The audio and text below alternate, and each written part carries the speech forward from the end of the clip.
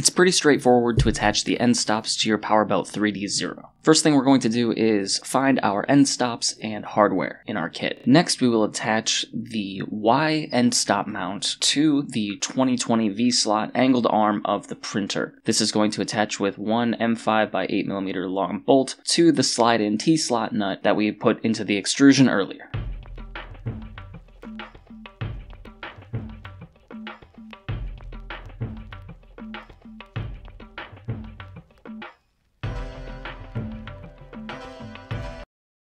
Next, we can grab two M3 by 5mm long screws and our end stop and secure the end stop to the mount itself. The M3 screws thread right into the 3D printed mount.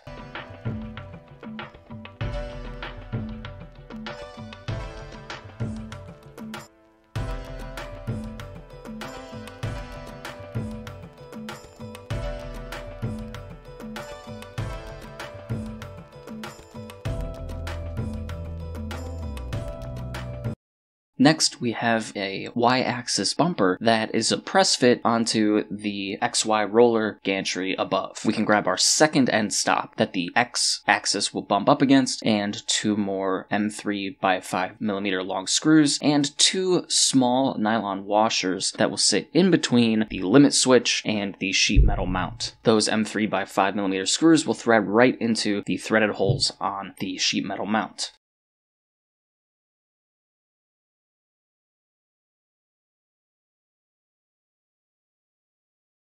And again, we have an end stop bumper that's a press fit onto the extruder assembly sheet metal mount. We will revisit cables in the wiring section, but the X-axis end stop wire will be held in place by the loop in the Y end stop bumper.